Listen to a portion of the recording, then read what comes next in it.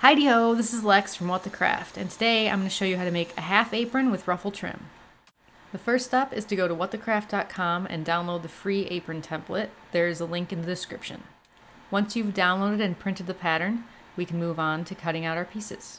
So aside from the apron piece, I have a pocket, which is optional, 1.5 yards of ruffle trim. You can make your own if you want. I have some tutorials for how to make ruffle trim.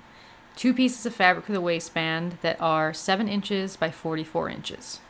And I'll just note here that this pattern works best with woven fabrics. The first thing we're going to do is take one waistband piece, and as you can see I have it folded in half, and we're going to cut it in half right on the fold. So now we have our 2 smaller waistband pieces that we just cut in half, and we have the 1 larger waistband piece that we did not cut in half. I'm going to line up the edge of one of the shorter pieces with the longer piece, and I'm going to pin them right sides together. And then I'll repeat with the other side. Using a 3/8 inch seam allowance and a straight stitch, or a serger, we're going to sew the 3 pieces together. Now you can go ahead and trim your seam allowances, and then we'll press them open with an iron. And of course, if you've used a serger, you can skip this step. Now I like the ends of my apron strings to be mitered points, so take one end of your waistband, fold it in half right sides together, and give it a little press with the iron. Fold down the corner at a 45-degree angle, and then give a press again. Now we have a nice crisp fold line that we're going to use as a guideline to cut. Trim along the line with your scissors, and if you open it up, we have a nice mitered point. Repeat the same steps for the other end of the waistband, so we have 2 points like this. Starting at one of our nice pointy ends, we're going to start folding it right sides together and pinning along the raw edges. Pin, pin, pin until we get all the way to the other end. Before we sew this sucker, fold the whole long thing in half and mark the center with a special pin or a fabric marker. The reason we mark the center is because when we sew it together using a 3/8 inch seam allowance and a straight stitch, you want to leave the center 3 or 4 inches open, like so. Now starting at one end and working our way all the way to the other, we're going to trim all the seam allowances. Once we've got our seam allowances trimmed, it's time to turn this bad boy right sides out. Get your long pokey stick, jam it into the corner, and start working your way to that little gap we left in the stitching. Once I reach that gap in the seam, I like to really make sure the corners of the waistband are nice and crisp. Then you just grab onto the end and slowly pull it out. After that, it's as simple as repeating exactly the same steps for the other side. Once the whole thing's turned out, it's back to the iron. Take your old beat up piece of crap iron and press that waistband flat. Once you've got that whole bad boy pressed flat, set it aside. Now we're going to attach the ruffle trim to our apron. If you have pre-ruffled trim, you're going to pin it right sides together around the curved edge of the apron.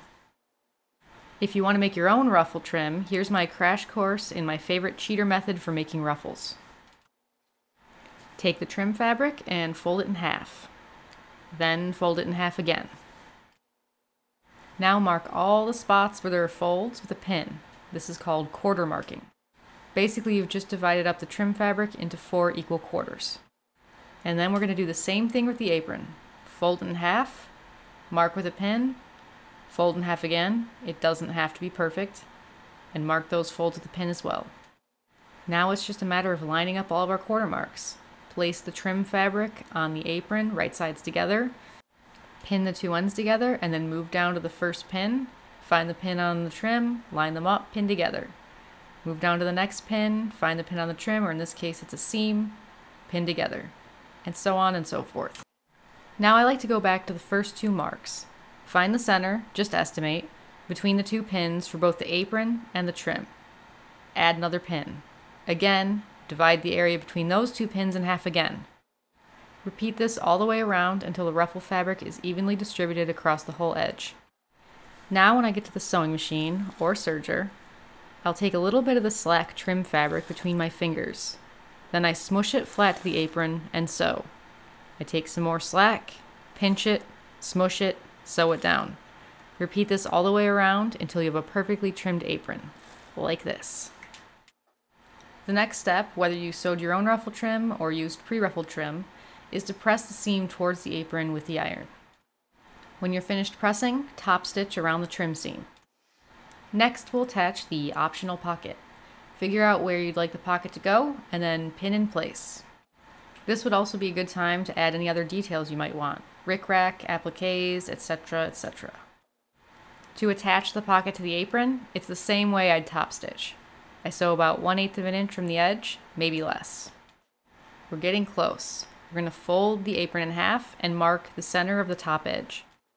Grab your waistband and mark the center the same way, making sure you're marking the edge with the seam. Line up the center of the waistband with the center of the apron and pin right sides together. While you're pinning, leave about a 1/8 of an inch gap from the top edge of the waistband to the apron piece, like so. Sew the apron to the waistband using a 3/8 inch seam allowance. Because we left that gap, when we press the seam towards the apron, it will completely conceal the raw edges. And just like I said, now it's time to press. When you're finished pressing, flip the apron over and top stitch the seam down. That's it, our finished half apron with pocket and ruffle trim. Don't forget to subscribe for more rad-tastic sewing tutorials and visit whatthecraft.com for more tips, tricks, and kick-ass sewing patterns.